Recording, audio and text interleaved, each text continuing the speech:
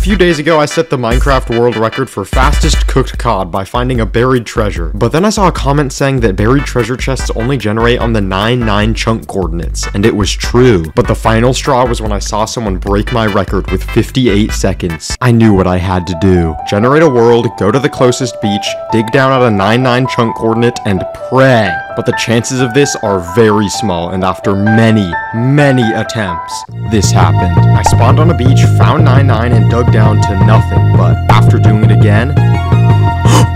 Yeah!